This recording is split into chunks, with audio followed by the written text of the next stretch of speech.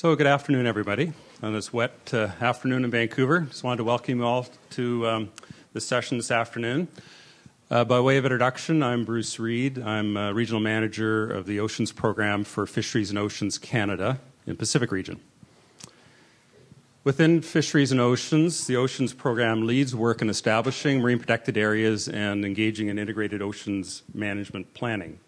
Planning for different uses of spaces in the ocean is relevant to both of these program areas. The exercise of planning how ocean spaces are used is catching on around the world for a variety of reasons and is becoming commonly referred to as marine spatial planning. So we're very pleased this afternoon to have an expert on marine spatial planning, Bud Ehler, to tell us more about it. But before I introduce Bud, I wanted to thank the Gordon and Betty Moore Foundation for funding Bud's visit here to speak to all of us, and for enabling us to webcast Bud's presentation to people tuning in across Canada. I'd also like to acknowledge the role of Coastal First Nations, having played and working with DFO to arrange for Bud's visit. I also want to quickly outline our plan for this afternoon. After this presentation, there will be plenty of time for questions and answers with Bud. We will facilitate this by keeping a list of people with questions and providing you with a microphone to allow you to, for those in the webcast, to hear your questions. Also, as a reminder, we're going to be passing around a sign-up sheet, and so make sure you put your name on it if you haven't done so up front. And my final reminder, please turn off your cell phones and BlackBerries so we don't have any interruptions. So without further ado, I'd like to introduce our guest speaker, Bud Ehler. So Bud Ehler is president of Oceans Visions, a consulting company specializing in integrated oceans management, coastal and ocean management and marine spatial planning. He works in Paris, France, primarily as a consultant to UNESCO's Intergovernmental Oceanographic Commission and the Man and the Biosphere Program, and other international organizations, national governments, and non-government organizations. Before moving to Paris in 2005, he worked as a senior executive for the U.S. National Oceanographic Atmospheric Administration for 27 years, leading international and national programs in integrated coastal management, strategic environmental assessment, marine pollution monitoring and assessment, oil spill response, and natural resource damage assessment. He worked for the U.S. Environmental Protection Agency's Office of Research and Development from 1973 to 1978, and taught regional planning and natural resource management at the University of Michigan, the University of California at Los Angeles, and the State University of New York at Stony Brook. He was the Marine Vice Chair of IUCN's World Commission on Protected Areas from 2000 to 2005. In 2007, he received an award from the Intergovernmental Panel on Climate Change for his work on coastal adaptation and its contribution to the award of the Nobel Prize to the IPCC. He is the author of over 90 publications, including most recently a UNESCO guide to marine spatial planning. So please give a warm welcome to Bud Ehler. Thank you.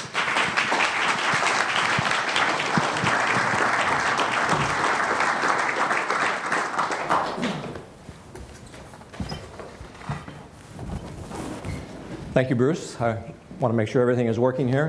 The mic is okay, right? Well, it's a pleasure to be here in sunny Vancouver on a real marine day. Whenever people complain about the ocean, especially those that worked in NOAA, I always said, well, you know, what do you expect the weather to be in the marine environment? And it's usually like this. So I appreciate everyone coming. I was trying to figure out why the crowd was so big until I saw the food in the back of the room and I realized that there's a free lunch here. But there is no free lunch, so you've got to listen to me for at least about 30 or 40 minutes.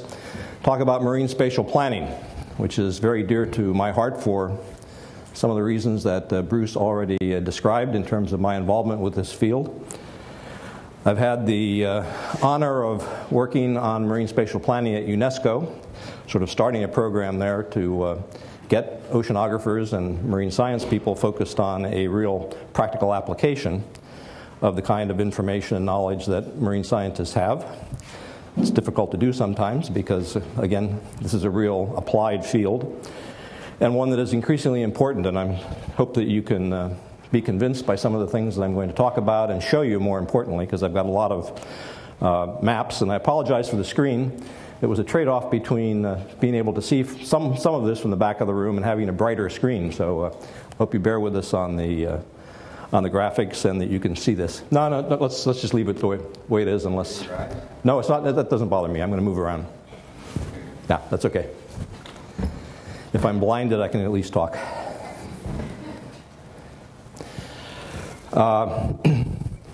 Marine spatial planning is increasingly applied to the marine environment for a number of reasons. It's not a new idea. In fact, the Great Barrier Reef was doing marine zoning, at least, 35 years ago.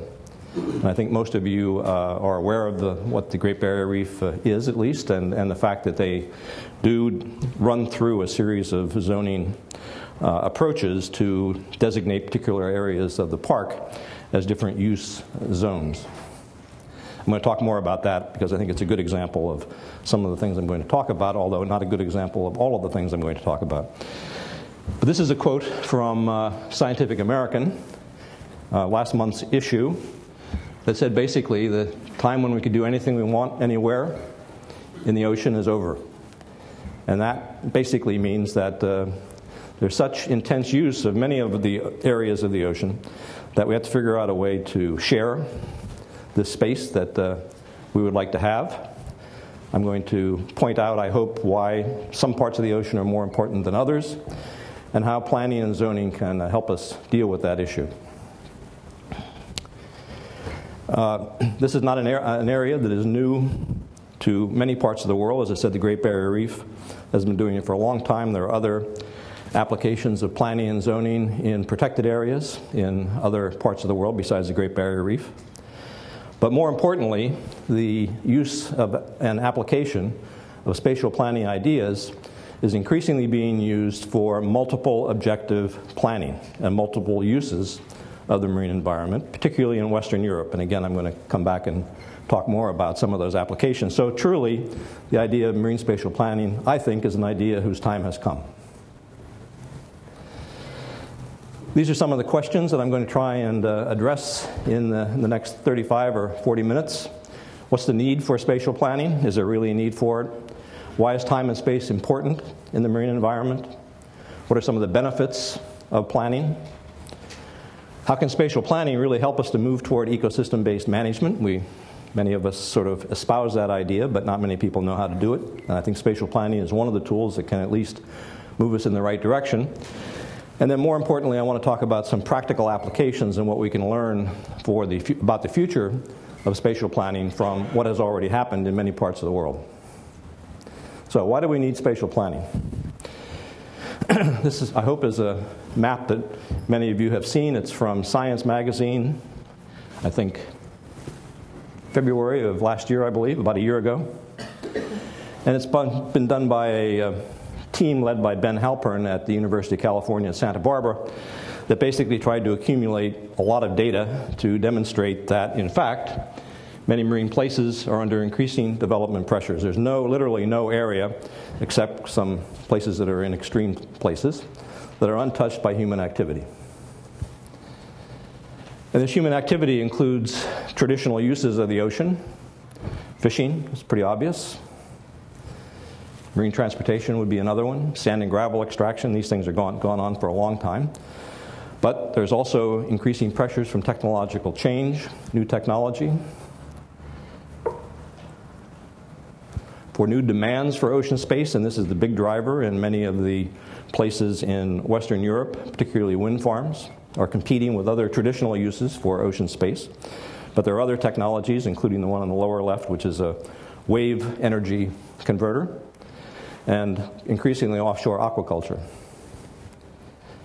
And spatial planning, again, is very important in places that are being developed